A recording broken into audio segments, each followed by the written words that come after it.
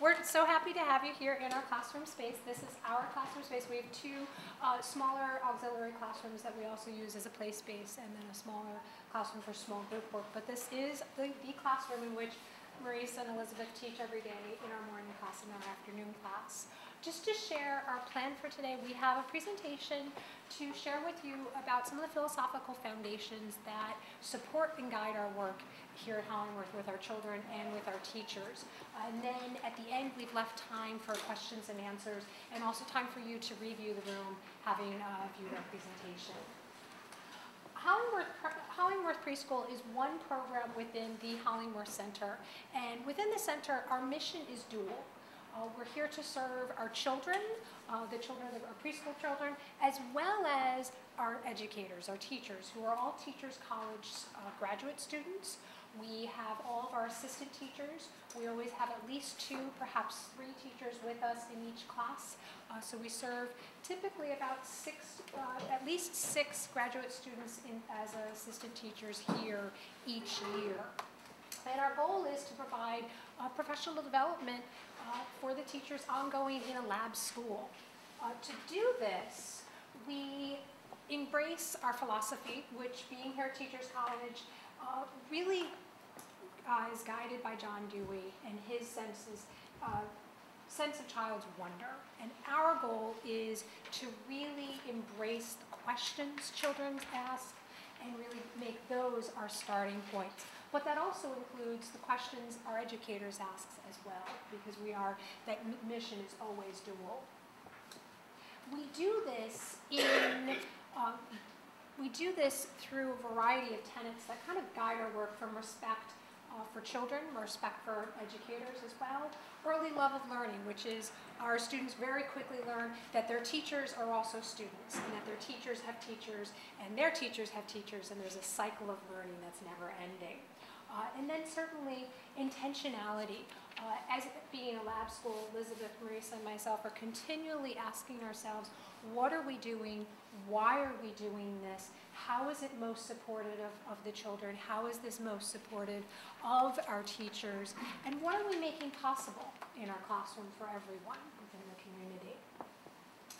Our curriculum is what enables us to do this work. We choose curriculum that is, or interdisciplinary units of study that will give us an opportunity for breadth and depth within our studies. We typically study about 4 to 6 different units of study throughout the school year, depending on just the calendar and depending on the group of children, the teachers, and the topics we choose.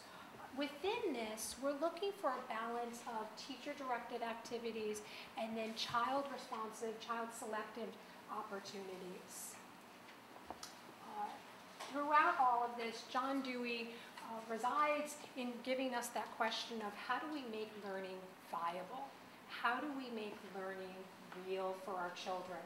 And so in choosing our topics, things such as an anthropological study, a scientific study, an aesthetic study, author studies, genre studies, we're looking for study topics that will give us opportunities for breadth and depth, but then also multiple avenues of inquiry and exploration.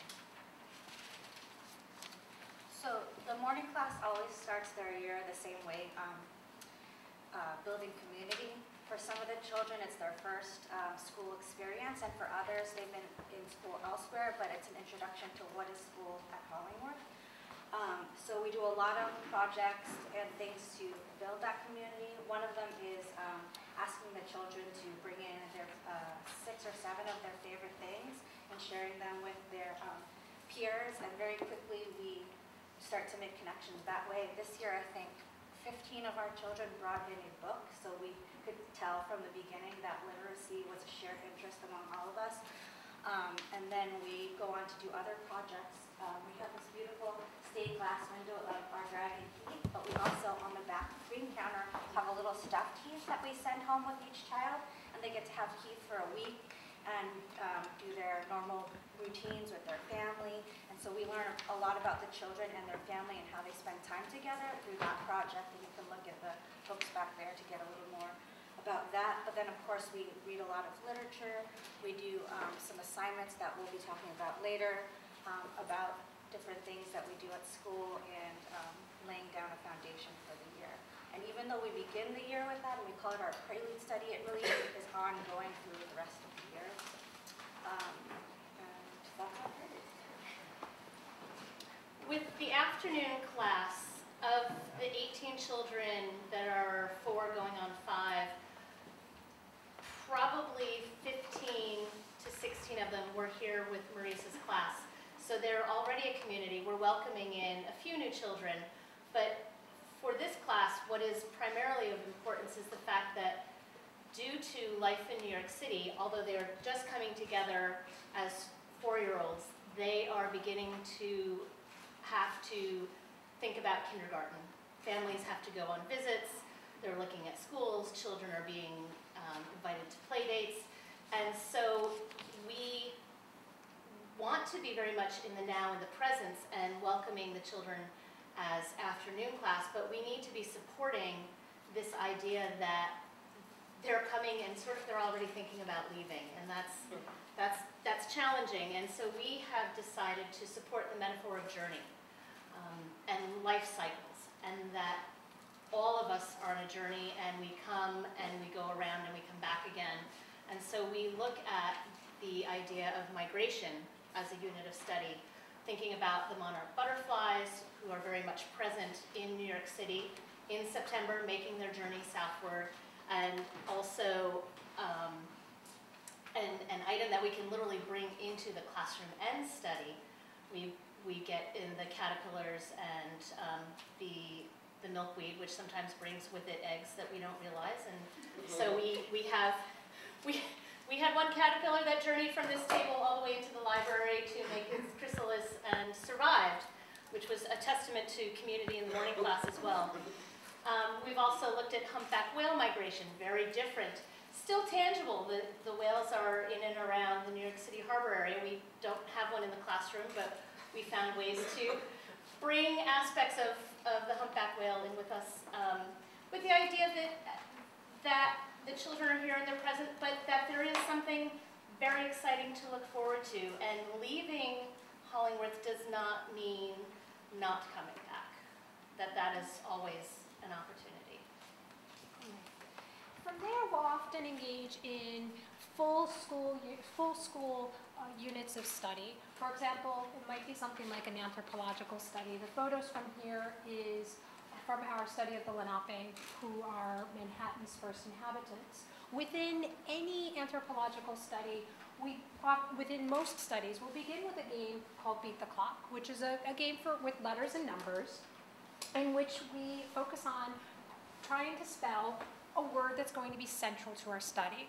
For an anthropological study such as the Lenape or the people of the Pacific Northwest coast, which we have artifacts over in our art area, or say the Inuit, which we have on a display at our round table over there, we need to consider the ethical aspects of what does it mean to study a group of people who were living in New York, have been displaced and are now living elsewhere, or a group of people who are currently still living elsewhere. What do we need to engage in as educators first to make sure respect is central to that study? Another study that we did a few years ago was a study of national parks. And in this study, we certainly anticipated that there would be a scientific layer. We anticipated studying the flora and the fauna with the children. We also anticipated an aesthetic layer to our national study, to our national park study, recognizing that Aaron Copland and Ansel Adams had been deeply influenced by the nation's parks and made that a spark for their own artistic endeavors. In any study, we place a lot of trust in our children, and as educators, we create foundational aspects, elements to share as a community. But then the actual inquiry really begins when we listen to the children and we really just go. So for the National Park Study, we began in the morning class with those foundational pieces. We talked a lot about the different habitats and climates in the national parks across the United States. We talked, like Heather said, a lot about the flora and the fauna, and came to realize that the morning class was interested in one kind of fauna, the snakes, and that's what they wanted to study. They wanted to look at the national parks through the lens of snakes, much to my chagrin, but I went with it. I trusted them. You were just brave. You know, so they're asking questions about, you know, do snakes live in all of the parks? They don't. You can actually go to the website of every park and see if there's snakes, and if there are, what kinds live in the park. So we found that the desert parks house more snakes than others, but they're also found in the swamps too. So the Everglades have some, and then they wanted to know what they ate, how they moved, and we just followed their interests and helped them explore it in a way that was meaningful for them, even though it was not our plan. But it was, everybody enjoyed themselves in the end. So. In the child responsive curriculum, oftentimes the teachers are starting with ideas. Where do we think perhaps this unit of study will go? And then the responsive part, as Marisa just shared, is the reality of where the children's passions take them. With afternoon class, we started the study really wanting to help the children understand concepts of nationality and patriotism, because that was the spirit that drove the creation of the national parks. And so we spent a lot of time really trying to grapple with these very big ideas. You know, what's the name of our nation? New York. Not to mention the complications of you live in a city named New York, but your state is named New York. So we spent a lot of time just looking at, you know, we're in Manhattan. Manhattan is one of 5 boroughs in a city called New York. And the city of New York is one of very, you know, many cities in the state of New York. And the state of New York, you know, and so we had out our United States puzzles, we had out materials that the children could build with that were in the colors red, white, and blue, setting a provocation. Why do you think we only have the red, white, and blue materials? All the other of the matching materials have been sorted away and put in the closet. We looked at song and story that really represented individual states as well as our nation. This land is your land, America the beautiful. Country Roads, Take Me Home was a favorite and sung with gusto and passion by all of the children. And then interestingly, from there, as we started to think about where, now that we were in the parks, what were we going to explore, the children took the idea of the park ranger and let us know that that was their snake passion. They wanted to know all about the park rangers and how fascinating that the park rangers really served multiple roles. They were advocates of the park. They were protectors of the park. They're educators. They sometimes are doctors for the park. Lots of different responsibilities. And we looked quite in depth at the many roles. And as you can see, they were quite happy to take on the roles of park rangers in their pretend play. Within any unit of study, we firmly believe that a study should always end with more questions than with answers. And so it's very typical that we'll conclude a study and still have many wonderings remaining. And that, for us, emphasizes the journey of education is ongoing. And just because we pause a study here in the classroom, it can continue and be a lifelong study for our children as well as our teachers. To do studies like this, we first need to consider our conceptions of young children with educators as part of our professional development with the teachers here. We recognize that all children have passions, all children have potentials, and all children have areas in need of growth. And our job is to support that, their children's holistic growth. Howard Gardner really frames how we think about children come to know, and his work really asks us the question, how do children come to know? How do they express their knowledge and inquiries? It also encourages us to encourage metacognitive thought in the children. How do you know what you know? As Elizabeth said, we live in the country of New York. How do we know this? Let's unpack this. Let's work from the children. Lev Vygotsky also encourages us to work from the children in scaffolding our explorations with them. Vygotsky really asks us as educators the question, how do we provide each child in the classroom comfort yet challenge, or comfortable challenge within the classroom? All of this gives you kind of a foundational overview of Hollingworth. And what we thought is just to give you a little slice of a day in the life of Hollingworth. Our day sounds like this. Hello, meeting, choice and snack time, playtime, then farewell. We sing a lot. And we write our own songs. Not all of them, but we write a lot. So our day begins with hello, which is really the transitional time where children are saying goodbye to their loved ones. So we as teachers are creating invitations to play and engage in the classroom. So we'll have our tables set up maybe like this, and also the art area or the green rug, really piquing the children's interest, catching their eye, creating wondrous and exciting things for them to come into, so that it's a little bit easier to say goodbye to mom or dad as they come in. And then, so this is the setup, and then you'll see on the next slide, here are the children engaging with those invitations to play. Because if they have something exciting to come into, it's a lot easier to say goodbye to mom or dad. In the afternoon class, the children have a slightly longer day, and so our afternoon song is a little bit different. But after hello time, our 4-year-old children will eat lunch. They have a greeting time where we briefly recognize who's here before we get to our meeting, which comes a little bit later in the day. And for both classes, meeting time is our opportunity to sit down with the children as a group as a whole and get into the content of our study through the songs that we sometimes make to support snakes in the national parks. Haven't found one on iTunes yet. The materials we have to make too, you'll see them on that too. We will engage in story that support our units of study, and it's also a time that we might do an activity as a whole to support the unit of study.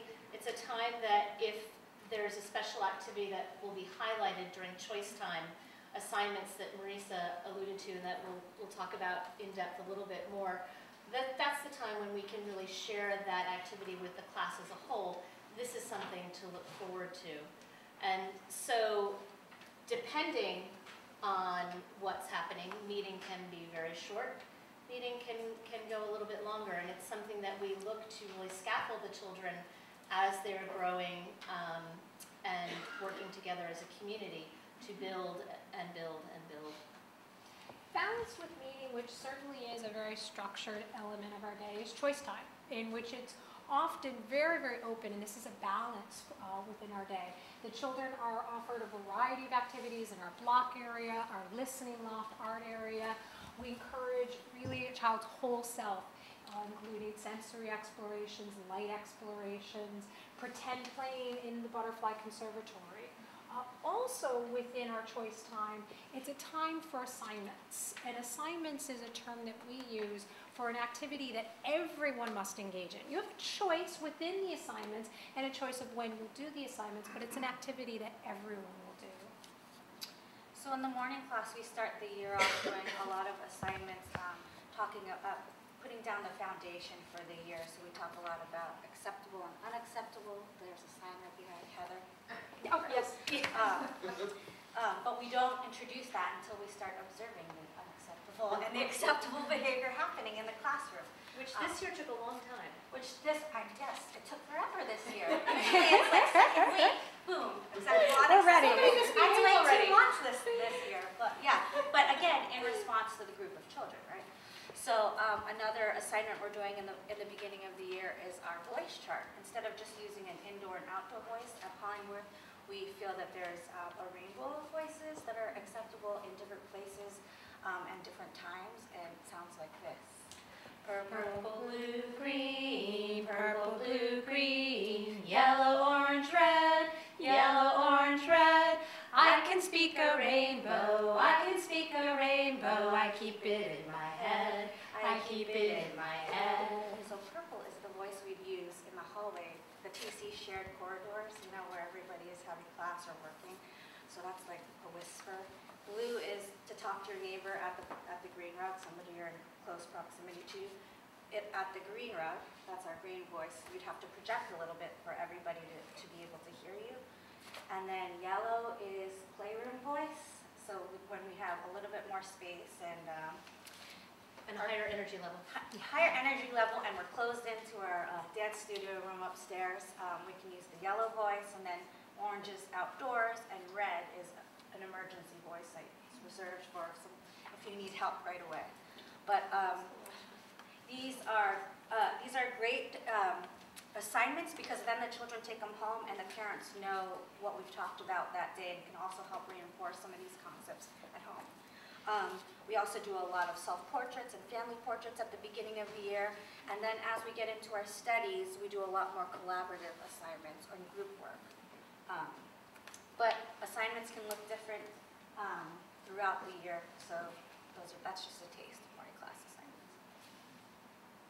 In afternoon class, again, the children really have been a community, so we revisit some of those assignments that Marisa talked about, the voice chart, acceptable and unacceptable, recognizing that we usually have 1 or 2 or 3 new students who we want to bring into the community and to become comfortable with the specific language of the Hollingworth Preschool setting. So we do those assignments, but we do them at a much quicker speed, and then we quickly step away from those assignments and get into the heart of our assorted studies. And one of the things that we use assignments for is to create conversation opportunities for the children. Because they eat lunch in the classroom, they have placemats, helps to clean up the mess of spilled yogurts and applesauce, which becomes wallpaper paste pretty quickly. Instead of just making placemats for the children, we get the children involved in making placemats that are connected to their units of study. And so, for example, we just finished a unit of study looking at the works of Beatrix Potter and how she used her letters to inspire the stories that came about. And the children picked various characters from her different stories, and they picked from several different photographs of Beatrix's home area in the Lake District. And then they glued their characters onto the photograph. We laminated the placemats, and every day they sit down and tell stories about the characters on the placemats and look to see who has the same photograph with different characters, who has the same characters or different characters. And so this becomes an extension of our unit of study in a very informal setting. We do the same thing, making Play-Doh placemats to use, making bookmarks when they want to hold their place in a book. We also get into, as Marisa said, a wide range of other forms of assignments. And you see down in the bottom center, the children are up in the playroom, and most of the children are wearing scarves that are clothespined onto the back of their shirts, and 2 children are not, and those 2 children are the humpback whales that are trying to work as a team to make a bubble net around the anchovies to be better able to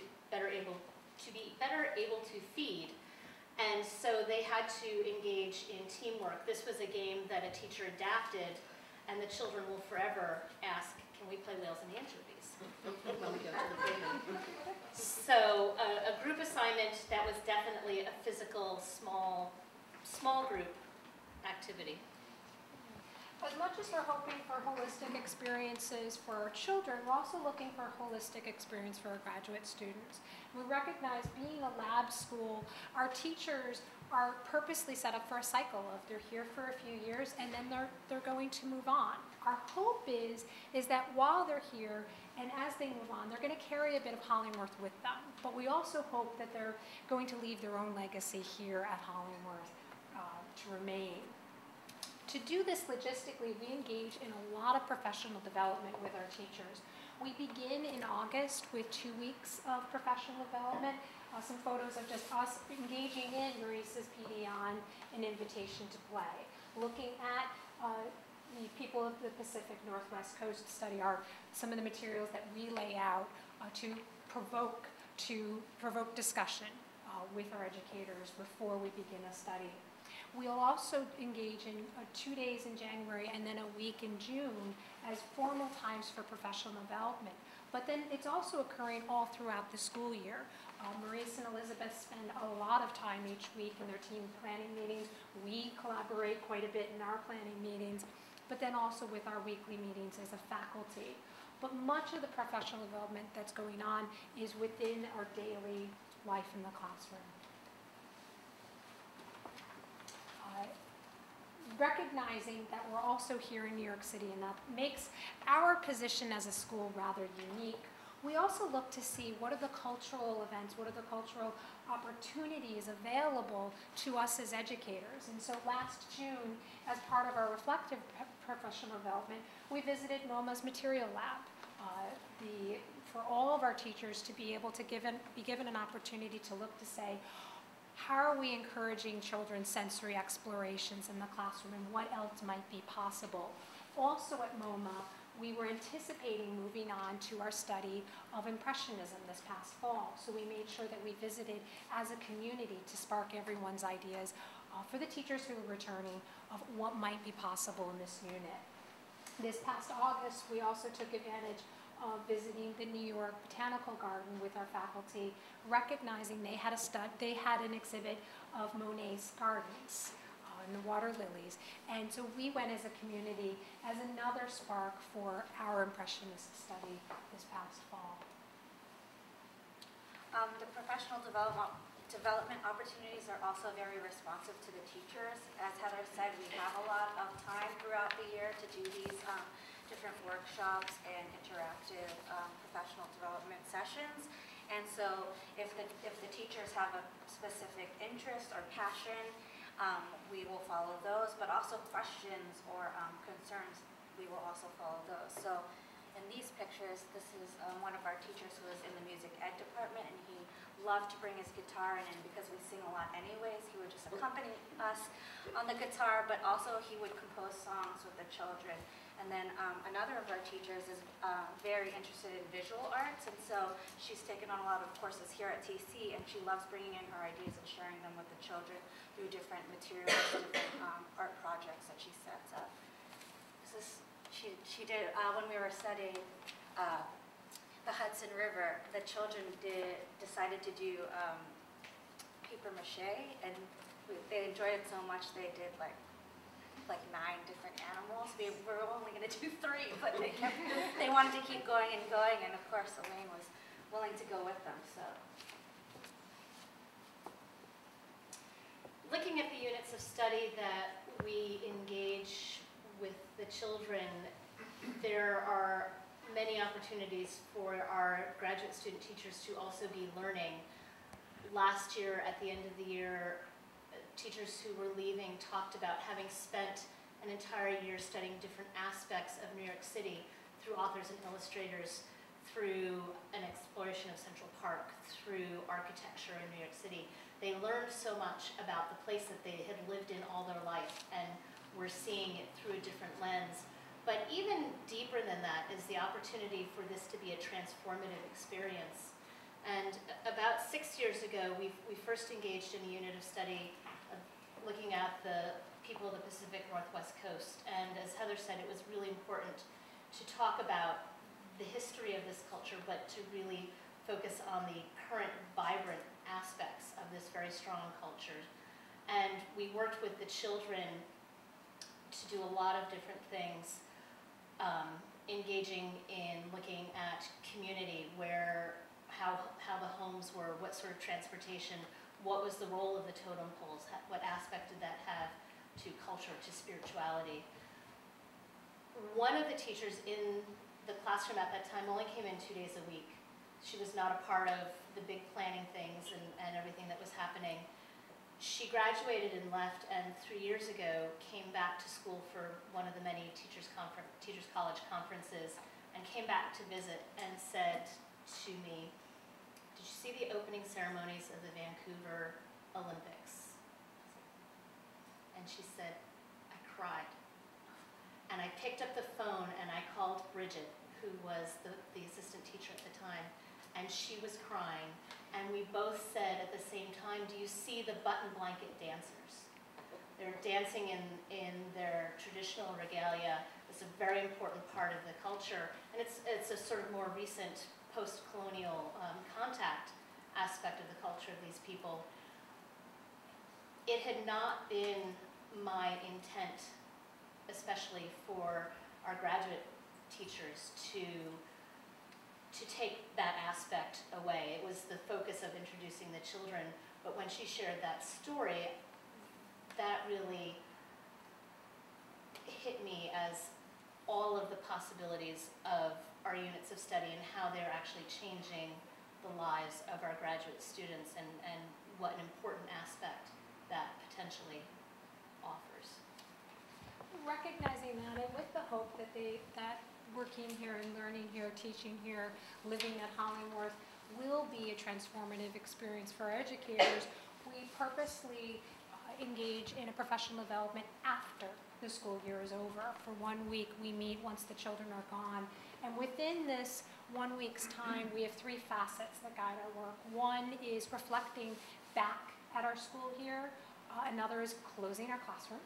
That's a physical, just appreciating the now. But then balanced with this is an anticipation of what's to come. Looking at, for those who are returning, looking at the possibilities for next year or the possibilities for future careers in education. But it's all balanced within a self-reflexive lens. Maxine Green often says, I am not yet. And it's our hope that the educators here will carry that and live that with them. We would like to open up the floor for questions. We also recognize we have a lot of materials out that we've talked about that we do also want to give you time to look at. Questions? How are your students, what is the admission process for the students here? The admissions process here is multifaceted. We engage the children in a variety of visits from a one-on-one individual session with Marisa, in which they work on a variety of interesting, engaging activities that gives us a sense of their holistic profile as learners, but also gives us a sense, since we do so many assignments, how does the child respond to our approach of assignments? Elizabeth and I also engage the children in a visit to the classroom with at least 4 other children, and it's a mini version of our day. We literally, in about 55 minutes, we get almost everything but in. snack. Yeah, everything but snack and playtime. And that gives us a sense of how do the children respond to our balance of teacher structure and free play. Gives us a sense of transitions. Do the children enjoy song, since we do sing so much? And so it also gives families an opportunity to get a sense of what is life like here at Hollingworth. Balance this with this, we ask all families to come for an open house, to come visit us, hear about the work, meet with our families, but then also we have a rather long kind of family essay, which is more of like 18 to 19 questions that are really looking at a child's whole profile of family knows is their child's first teacher, and so share that knowledge and those experiences with us. And then it really comes down to looking at a community. When we look at the children, we say, wow, this is such a great match. Then what are the possibilities for the community, balancing gender, age, learning profiles, energy profiles? Are there any special ed students in your core community? In regards to special ed, for here, it's a balance of, within our center, we do not have an occupational therapist, we do not have a physical therapist working with the center. That's not to say that students wouldn't receive those services outside. Oftentimes for our program, we find that children, it's not to say that something would not come up later on, but oftentimes we're finding that it has not yet been identified. But we work with the families when we find that it does need to be. Has it looked at the transition from here to primary school? It's a major part of what we do in terms of transitioning from morning class, really transitioning, recognizing that we're moving on to afternoon class. And Elizabeth, as she spoke of earlier, recognizing right from the start with our prelude study of migration, school is a cycle. and recognizing that our children move on from here and go to public, to private, single-sex, co-ed, traditional progressive schools. Out of the city? Yes, everywhere. Is there a philosophy of if it's about fun and not about achievement? Learning has to be How's that joyous. going? Learning has to be joyous, and I think that that's something, inquiry has to be joyous, and I think that spark and that respect for young children's voices for the city. That's just one of the reasons why we really take, like, while we have our foundational pieces and what we try to anticipate where we're going to go on a study, we're very open. I mean, I don't think I would have, in a million years, thought I would study about snakes for 2 months, but I did. And the reason why was because they were so joyful about this topic, and they wanted to learn about it, and so I wanted to learn about it too. I think one of my roles as a teacher is to support the creation of a foundation that learning is exciting. And in afternoon class, and morning class as well, in afternoon class we have a very, very short song that goes, more information. And so, for example, we just started a unit of study of the Hudson River School of Painters, and we engaged the children in some very lengthy stories of the Hudson River, and then introduced through Beat the Clock the phrase Hudson River School of Painters. And the children looked at how many spaces, you know, this is a game of hangman where nobody ends up with the noose. They looked at all the letters and went, whoa, that's a challenge. And we talk about challenges. Are you ready for a challenge? And they're always ready for a challenge. And they actually only had one incorrect letter. Somebody guessed an X, I think. Otherwise, because there were so many words, they by the time they got all their vowels in, they had gotten everything, and they're like, oh my goodness, we are hot stuff. But right away, they had questions. We had studied the Impressionists. Did the Hudson River School of Painters use canvases? Did they use paints just like the Impressionists? Are we going to go out and be painting? They had this whole great big list, and as we started to explain very specifically about the school right away, they had more questions. And the children themselves said, well, we need more information. And this is creating this environment for an excitement, a thirst for learning. Sir, you were waiting to... Is there a financial cost to the parents, and is that, how do you arrange that? How is that arranged? And also, what about the demographics?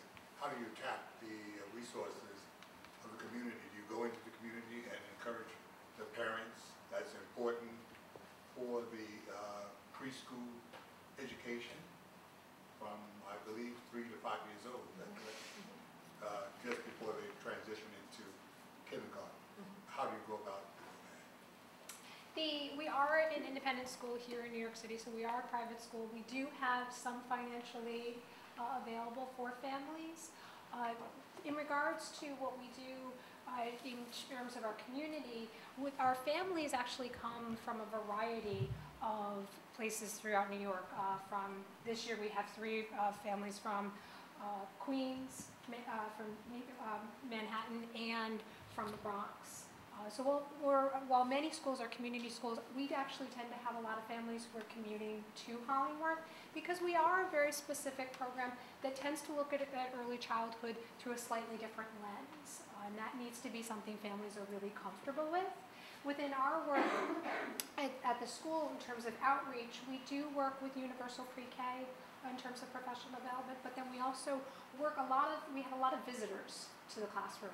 A lot of people come to kind of get a day in the life of Hollingworth, and so that becomes a crux of our work with teachers, really supporting experiences for the teachers, public school teachers, to come stay with us for a little while, and then corresponding very informally and formally in terms of those collaborations. Certainly, if we're studying the Hudson River, we're going to go out to Riverside Park almost every single day. And we visit the Macy Art Gallery in morning class, bi-weekly probably, so we're getting into the TC community that way also. Do you have a printed copy of your curriculum, or you have to go online? How do you? We actually, we have materials, admissions materials that really talk about our philosophy and our approach, but because I think no two studies would ever be the same, we often don't print out a guide in terms of here's how to do a study of the people of the Northwest Pacific Coast, because we've done that a few different ways. We have the songbook. We do have a songbook, yes we do. And the songbook Which is a lot of becomes- our curriculum. It is, because there's everything from, hold on to the railing, which is a song about safety in the hallways, Going up and down the stairs. going up and down the stairs, to songs that teach our numbers and letters, to songs that really support a study. Yes? I just had a question, or looking for enlightenment. The age of laboratory schools was huge for a number of decades, and then found its demise certainly in the 60s and definitely into the 70s and gone. So very few laboratory schools, although they're certainly there. And as I look at studies about I did my laboratory... student teaching in one. Pardon me? I did my student teaching in one. Where? University of Connecticut. Okay, so that as I look for scholarship on laboratory schools, I find that it's very limited. And so one of the things is laboratory schools, you're trying to use your laboratory of learning for a demonstration of best practices, right? As well as experimental and exploration of the curricula itself and whatever choices you might have, and being prepared to be fluid, which you've addressed.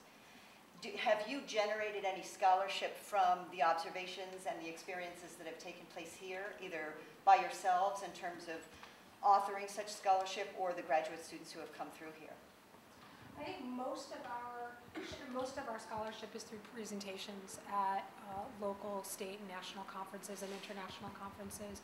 I know, Marisa, you attended the National Coalition of Campus Children's Centers, and you'll be surprised, there are many, many laboratory schools still functioning, so in many different, Do you find they're usually preschool and elementary laboratory schools? preschool mostly, but some go on to elementary. But yeah, you should definitely go to N4C website if you're interested in laboratory schools.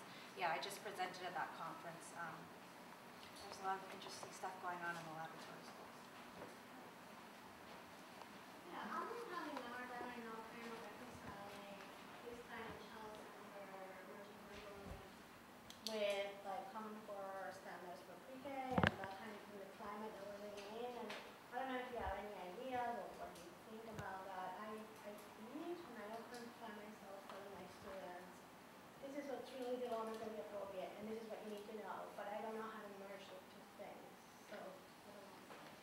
I think we tend to look, foundational skills needs to be a part of any preschool, and it's certainly a part of our preschool.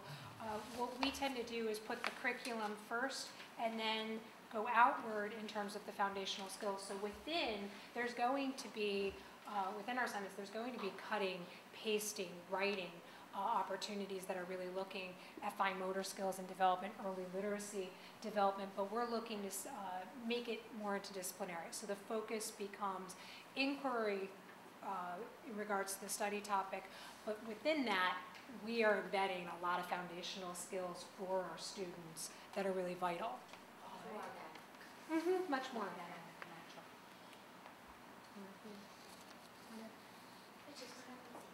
Yes.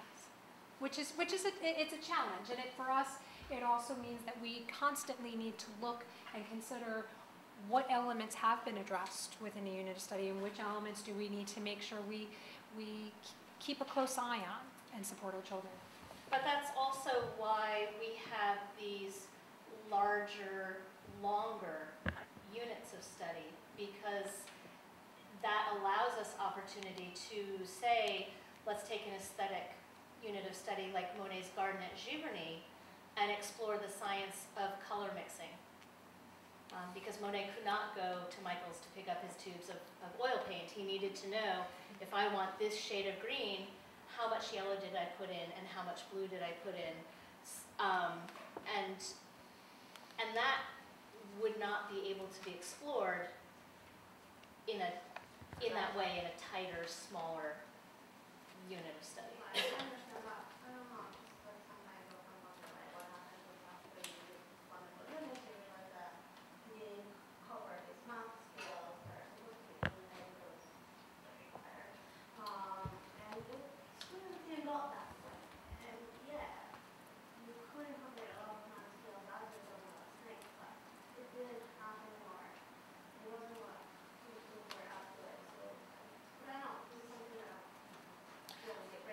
I think it happens a lot within our planning meetings of really doing, I know Marisa and Elizabeth do a lot of brainstorming with the teachers, a lot of webbing of what are the possible connections, what are the planned possibilities, and really thinking carefully about mathematics, thinking about science, literacy, social studies. Oh, I was just gonna say, you're right, there's not too much math with snakes, but we do the bagel chart every Wednesday and also the transportation chart. And so during our meetings, and this is a really organic and natural way to compare numbers, to do addition problems, the kids will say, 4 people want plan, 3 people want plan B, that's 7. So they're making those connections for themselves and they're getting it in other ways, even if it's not set in stone in our curriculum. Since you do follow the lead of the children and respect for children's learning, etc., could you talk a little bit about the assessment systems you use? I would imagine you must have some form of assessment that's ongoing. Our assessment is very organic. Our assignments are oftentimes, as much as they're a homeschool connection of here's what we're studying, here have the children carry it home to encourage conversations about school. It's also for us as educators, definite forms of assessment. That tends to be very organic in terms of any type of rubric. So, did you want to? Well, I guess I'm thinking primarily of, it's sort of embedded in much of your instruction are some foundational skills. So there's some things you are looking for in terms of children's fine motor development, being expressive language, and when we etc. have parent-teacher conferences twice a year, that is when we're pulling all of that information and gathering it all together and putting it into the conversations to share. You know, we notice that your child is still indecisive about which hand they prefer to use to, or you know, we're working on getting the scissors, you know, the best way to do the cutting. Or thinking about things. You know, some children are really not quite yet comfortable with where their body is in space, especially around other children. And have you thought about, you know, some outside activities to support that through different classes that the child might take in to support what we're doing here in the classroom? I have a sort of a kind of a general question about preschool. I'll be dating myself a bit. So when I was at that age, almost nobody went to preschool. We started in kindergarten, and kindergarten was just fun mostly. And then with my daughter, we sent her to preschool as we did as all the other parents did. So my question is, I'm not an educator. Have there been benefits shown regarding child development through preschool over time, and are there some kids who are just not appropriate for preschool, as I don't think I would have been? So just some general questions about it. I don't want you to lose your jobs or anything. I'm just asking. We haven't sent anybody to remedial preschool. Okay, yeah. Yes, I think certainly early childhood education is shown to be vital in terms of student success in ongoing education. In regards to should every child attend preschool, I think that's speaks to the reason why there's so many different approaches to early childhood education. There's emergent programs, there's play-based programs. We tend to be very much of a hybrid mix of traditional to progressive. There's programs that are very traditional and very skills-oriented, and children are going to respond to the program that really is a best match for them, and that becomes part of our admissions, is really looking and saying, would this be a best match for the children? Because there's going to be a program out there that would meet a child's needs. It's just a matter of finding that match. Parents match. And a match for parents, yes. We're on to our final question. I know. Any gifted children have been identified for the years you've been working here. I asked the question because while I was a student here, we had introduced a gifted program with children who had scored very high and the top children in the country were committed. They had to speak, I think, 6 languages or something like that. but it was short-lived. I don't know if it was restarted in the 80s, 90s, or now. Within early childhood, developmental capacity or giftedness is quite a controversial topic. Often we take the standpoint that they're too young. They're still developing, and we firmly believe all children have passions, all children have potentials, and all children have areas in need of support. That being said, we recognize that children, we're hoping for a really strong early childhood start for their education, and then moving onward. Our children attend a variety of schools. Many do go on to attend gifted and talented programs within the New York City public school system, and as Elizabeth said, and elsewhere. We want to thank you. We were told this our final question. Thank you all.